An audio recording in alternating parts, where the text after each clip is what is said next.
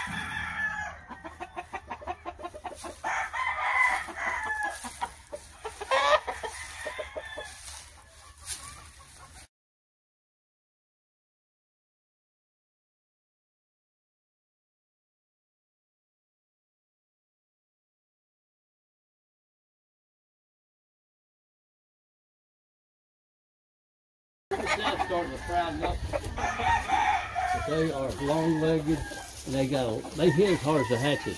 Really? Yeah. They throw a little bit more feet than the cardinals do. Okay. Oh, do they? Oh, yeah.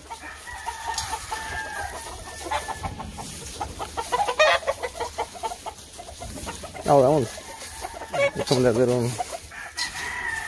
Short of kill, but with a lot of body. These, you said, mature a little bit later? Faster than. Oh, faster? Mm-hmm. What would be the difference between these white legs and the cardinals? These can whoop the cardinals at stags. Really? Can you spar them? They'll out-spar them. They'll out-hit them. Oh, that one's a nice one. They'll out-hit them, and then when the cardinals get 2-year-olds, they catch up with them. Oh, okay. The cardinals are more timing roosters, and then they really put feed on it. These right here come at you and start throwing 1,000 feet all over you. Okay. And then if I breed them to the hatches of the cardinals, it just makes them feed in it a little bit better even. Okay.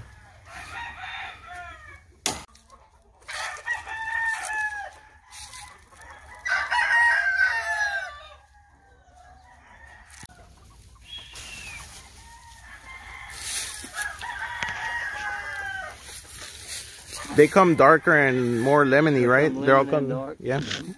So you could get a light one and it'll throw dark, or and vice versa. Okay. I was trying to make them where I have all lemon side and all dark side, and it's a lot.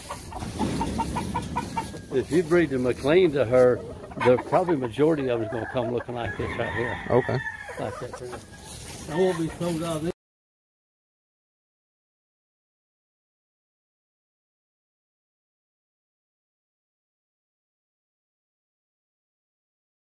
Cortando, ¿verdad?